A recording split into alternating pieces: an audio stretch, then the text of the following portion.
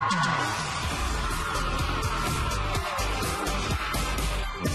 it's Devo Brown, and we're striking a pose in today's entertainment city with the stars of a brand new dance series from creative genius Ryan Murphy. And it's already making TV history with the largest cast of transgendered actors and LGBTQ regulars on a scripted series. Is this your first time doing something like this? Just across the board, cast, crew, makeup, PAs, just a crew of queer and trans people. I've never been in a space, and brown and black folks, like, I've just never been in a space that's so inclusive in my life. It's a community of LGBTQ black and brown people.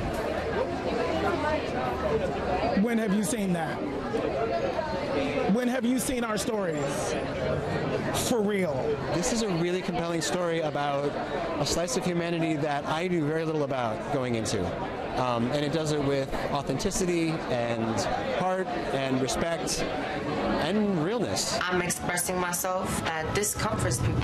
I love you too. And just as a story itself, it's really compelling. That compelling story is set in the glamour and intrigue of 1980s New York and the underground ball scene, juxtaposed against the rise of the luxury Trump-era Manhattan. I think that we bring two worlds that may not make any sense together. And so we smash these worlds together, then bump these bodies together in a way that show the ways in which, though their experiences seem so different, they are so much alike in the sense that we're all posing in different ways in order to find safe space and to survive in that particular world.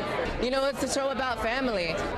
The family dynamics are very different. However, the functions of the family unit itself in Pose and all the different kinds of it carry the same love, carry the same support, carry the same strength as any other family. At the core, Pose is about this incredible community surviving and thriving in the face of two really terrible epidemics, being the crack epidemic and the AIDS epidemic in New York City in the 1980s.